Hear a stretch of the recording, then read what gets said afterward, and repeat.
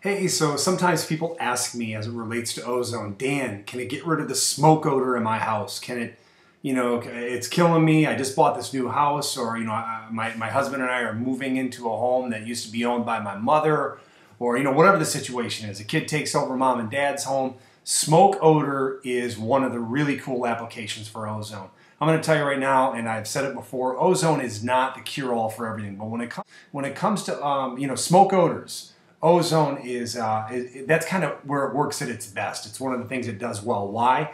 Because in the same way that cigarette smoke moves around a home and gets into all the nooks and crannies, the ozone gas, which is activated oxygen, as some people call it, it does the same thing. It gets into the heating and cooling ducts. It gets into nooks and crannies. It does the same thing that smoke does. You will, however, need to know this, that unless you go, let's say you can go to the store and buy like a small ozone machine, that could take you years to do what you could do in a matter of hours with industrial shock treatments of ozone. So it's really important to know that whatever you do, you want to have a powerful ozone generating mechanism, a machine, an industrial ozonator, what I call an ozone cannon, and that'll really do the trick for you.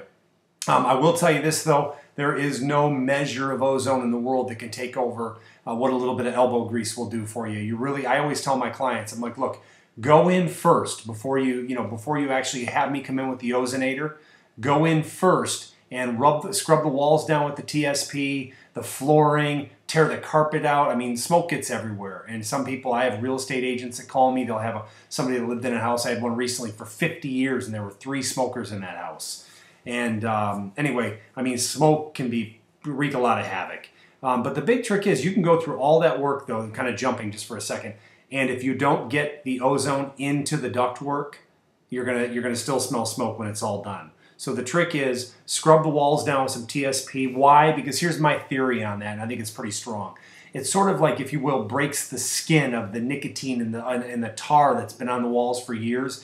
And at a molecular level, it opens it up. It opens it up so that when the ozone does contact it, it actually neutralizes it. And that's the cool thing about ozone. It can neutralize viruses and mold spores, fungus. I mean, it really does an amazing job with all that. When you have smoke odor issues, ozonation, industrial ozonation is a great way to take care of it. And I'm going to tell you now, I've repeated this before, if you go and rent these at the local rental facility, you're not going to get the quality ozone output, the actual production, nowhere near what an industrial ozone cannon can do for you. In fact, roughly speaking, they're the best living in the Detroit, Michigan area, the best that I've come across is a place that was renting out a unit that did 1/3 of what mine would do, with a fan that was about 1/10 as powerful as the fans on my ozone generators. And also inside those units are mica plates, not the high-grade metal alloys that I use inside the industrial cannons that I use. So if people pick them up and drop them, those mica glass plates actually break, so that whatever you're getting from the rental shops probably aren't even working at their rated output. So that's it on smoke odor, killing the smoke odors in your homes, in your businesses, whatever. Ozonation is an awesome way to do it. And also, be sure to check out ozonatorrentalmichigan.com, ozonatorrentalmichigan.com.